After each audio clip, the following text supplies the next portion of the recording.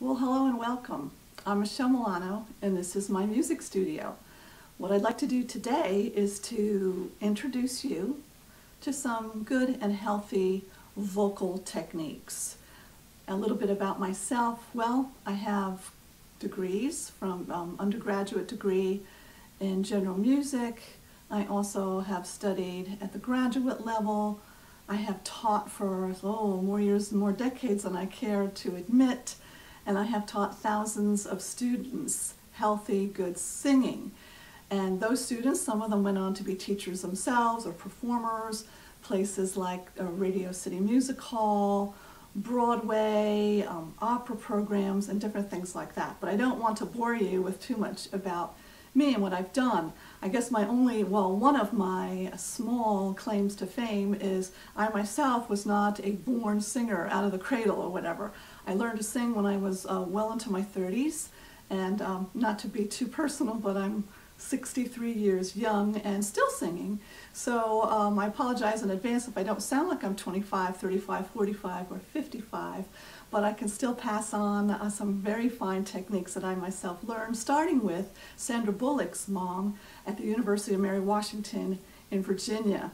She taught me, or forced me I should say, she was a wonderful teacher, and I would say thank you to Helga Bullock, because it is because of her that I sing at all. Of course, I went on to do many other things and study with many other people, but she was definitely my inspiration and my beginning.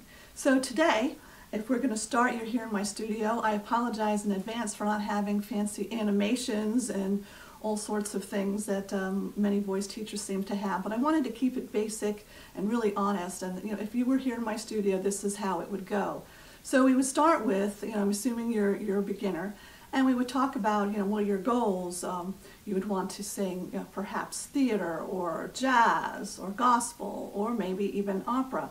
My advice has always been, why not learn to sing classically? Because that's like you're becoming the marathon athlete, and then from there you've got the height of technique and strength in your body to really sing and adapt to anything. That's my experience. Not everyone agrees. So from there, we would then talk about your body, obviously, is your instrument, right? So we start there. And if you think about it, if it's your instrument, it needs to be in good alignment. So posture is really basically number one. So the way I want you to check your posture would be simple.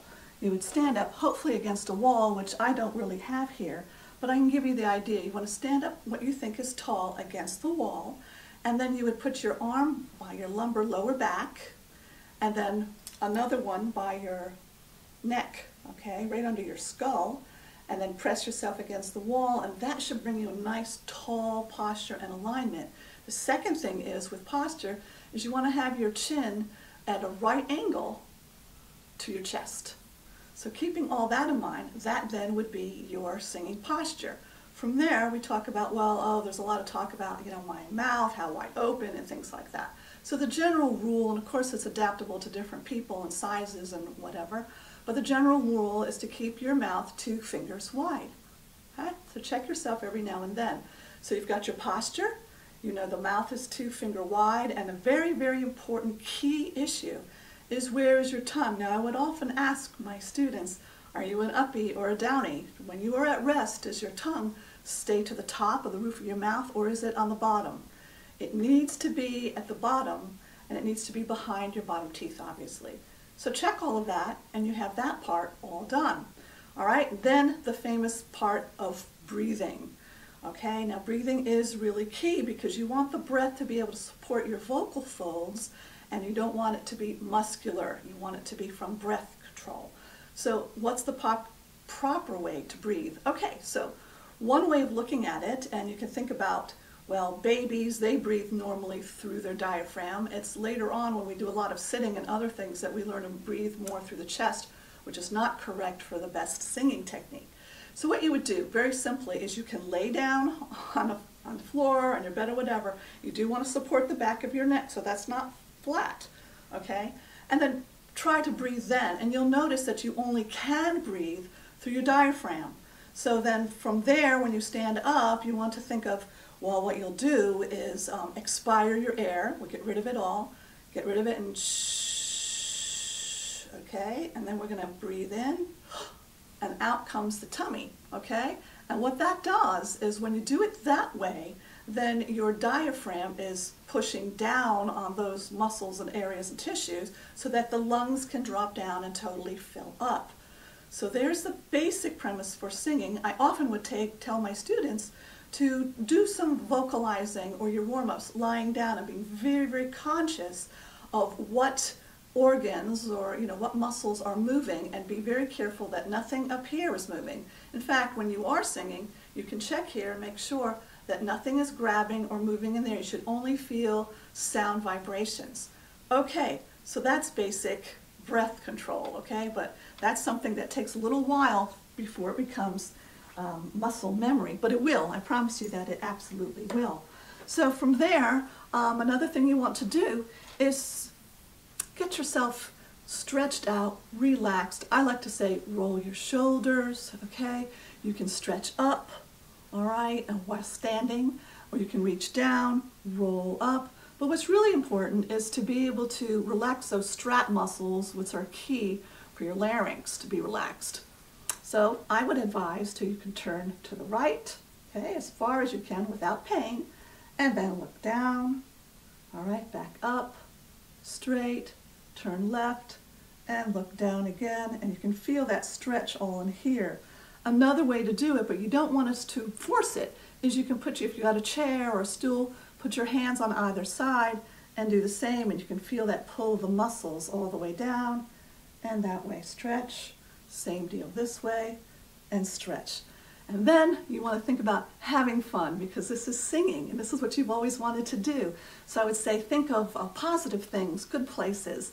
I don't know, perhaps an ocean scene, something in the universe, or a desert scene or something. You want to just put your mind in a really cool type of, maybe even dreamlike place, that you're relaxed and you're ready to sing. It's a balancing act, no doubt, because you've got all these things to think about with your muscles, your diaphragm, your neck muscles, your tongue, right? How 2-finger wide, all these different things. So that being said, I'm going to move on to do some basic vocalizing for you. So we will do that, but you want to talk about, what's all this about open throat, right? Well, there are a lot of schools of thought on that.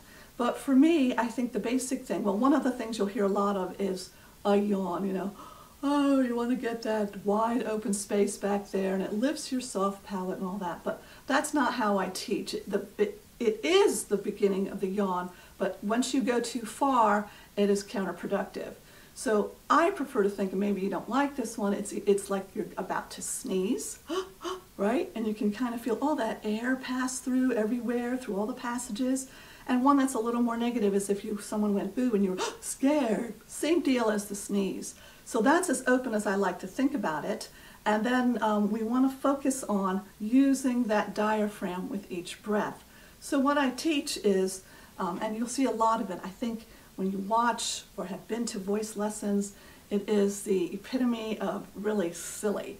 So yes, it's going to be silly and maybe even a little uncomfortable, but I always advise, well, go someplace where you're on your own, a corner of your apartment or your home, have a little designated area where you can feel relaxed and try out these things. So here we go. So the best exercise that I have found, and I've seen it on a lot of videos and I've done it in a lot of voice studios, is what we call a lip buzz or a trill, lip trill. And the reason why we do that is because we want to be able to engage the diaphragm. So when you do a lip buzz, okay, here's a demonstration. This is, right? Very simple, but if you feel that something is definitely going on here, and that's what you want to engage and strengthen. It doesn't happen overnight, but it's just like any other sport. We're often called vocal athletes, but it takes some training and it takes some time and it takes some patience. So let's have fun and enjoy the journey. Okay, so those lip trills or lip buzzes. So what I'm going to do, I'm just going to take you in a middle area of hopefully any range. Of course, I'm a lady and I'll sing soprano. I'm a soprano. But for you guys, you would sing lower. And as soon as I figure out how to put links on the bottom of this page, I will have a set of soprano alto warm-ups, tenor, and bass baritone, which I already have recorded, but I just have to put them somehow online. I will also introduce a song or two that are very simple and actually in the public domain, so there's no copyright issues. But we will learn to sing an Irish lullaby. Perhaps you know it, I think best sung by Bing Crosby, Tura Lura Lura. It's a lovely song, a great way to learn some good vocal technique and not having too complicated a melody. Okay, so back to those lip trills. So let's just take it, you know, if you're a lower voice, you're going to go down an octave, and just thinking of the notes, and you're going to buzz. All right, so if you're a guy, obviously I can't do that. Then we're going up to the next note. And I want you to be standing. I don't have that opportunity here. My arms aren't long enough. So you want to stand. Remember all of your posture, your back, your neck. Can't do the 2-finger wide thing, okay, or the open throat too well at all. But you just want to engage and feel that you have a diaphragm that's developing and engaged. So here we go. All right, I'm just going to take you up a few more. So you continue, and I will not, and I'll make sure I play the right notes. Okay. I'm sure you're doing well. All right, just one more. All right.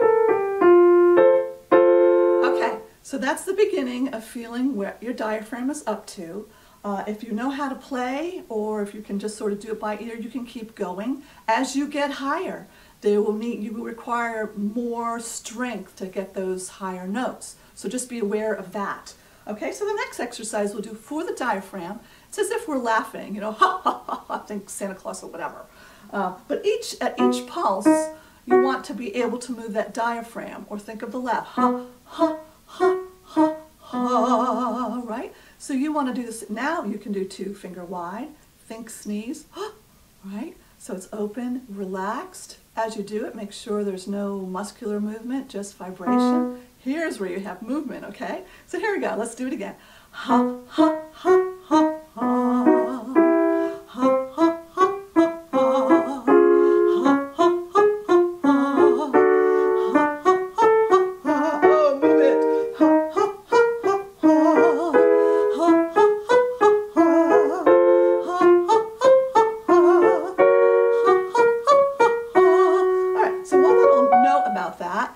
Make sure your tongue is in the right place. And so what helps with that is think of the Y. Put a Y in front of the ya. We'll do a ya and then ha ha ha. Ya ha ha ha ha. And that gets your tongue in the right place. Ya ha ha ha ha. Ya ha ha ha ha. Ya ha ha ha ha. Ya ha ha ha ha. Ya ha ha ha ha. Ya ha ha ha ha. Ya ha ha ha ha. Move it.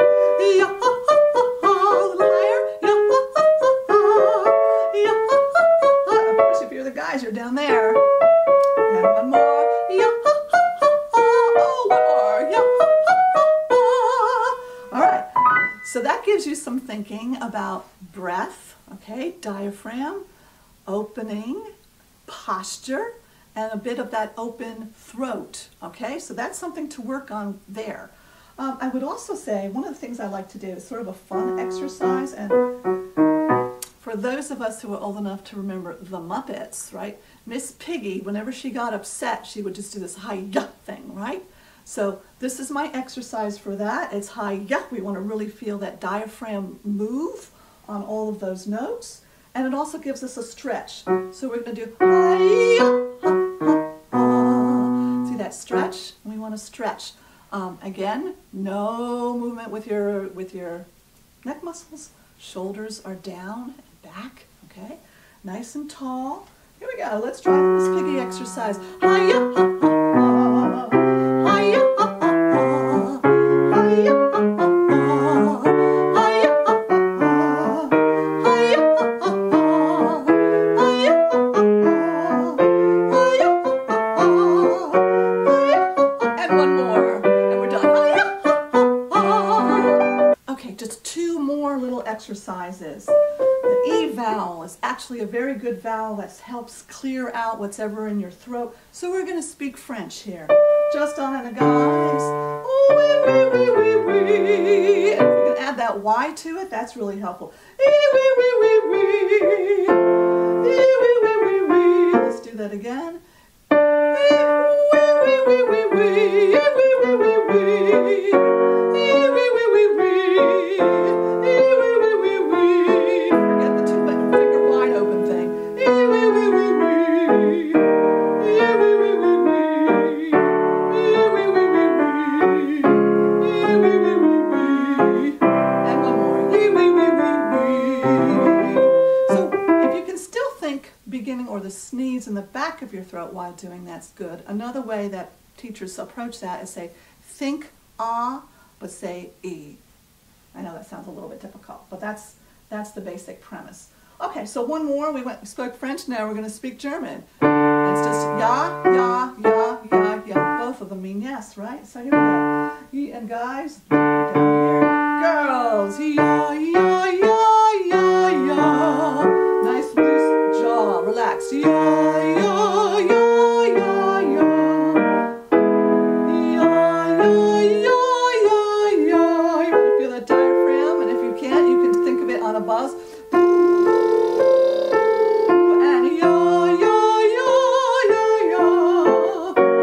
Ya, ya, ya, ya, ya. Ya, ya, ya, ya, ya. All right, just okay. So back to Turaluralura, or an Irish lullaby. Here we go. I'm going to give you an intro, short intro. I'll demonstrate it.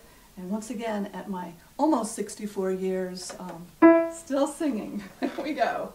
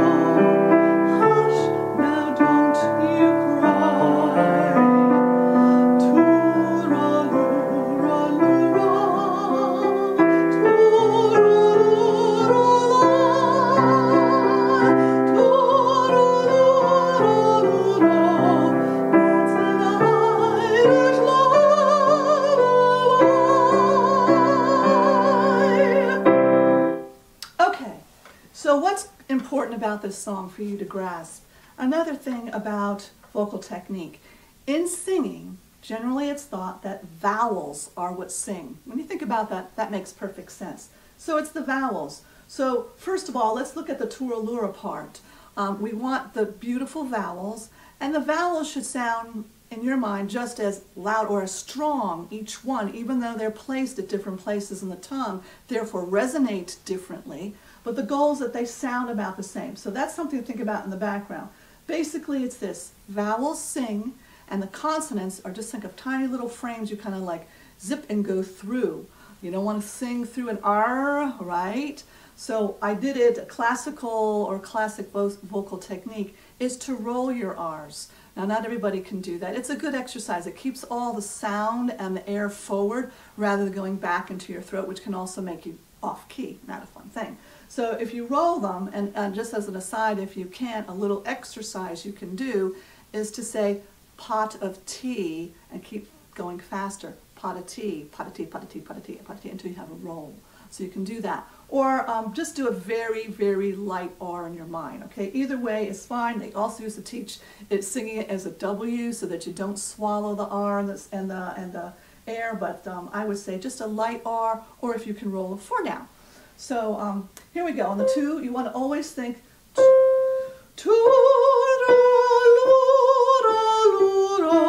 and that's what you're rolled, okay? Actually, at the beginning, it's 2, so we're getting right off the T. Right? Right off it, right off that consonant and into the vowel. So if I keep the R, right? So right? And so that way, it lets the air flow and it just flies and does its own thing. So be thinking of that. It's always the vowels that sing, and that's why I think this song is excellent. Same with the beginning. Concentrate on the same thing.